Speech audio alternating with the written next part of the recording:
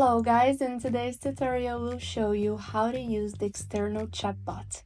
After installing the extension, look for the AI Bots item in your menu. This will take you to the AI Bots page, where you can create new chatbots, view chat history, and down here you can also view and manage your existing chatbots. To start, click on Add New Chatbot button.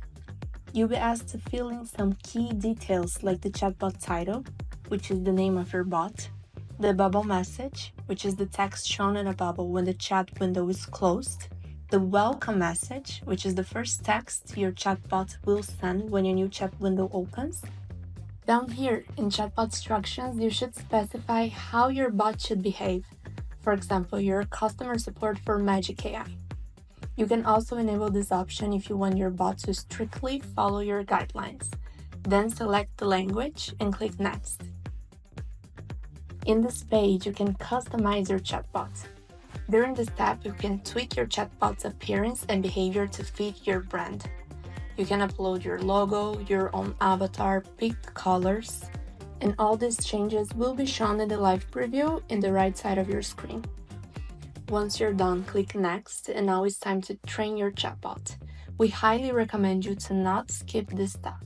You can train your bot by using a website, a file, or even text as a source. Let's say if you choose a website, all you need to do is paste the URL, click the small button, and then select all the pages you want to use as a reference for training your bot. When you're done, click Train GPT, and you see that the page status changed from not trained to trained. And then you can click Next. The next step is our last one. You need to deploy your chatbot. To do that, copy the code provided on the page and paste into your website.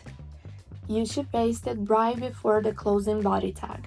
Save the changes and that's it. Your chatbot is ready to go and it should be looking like this on your website.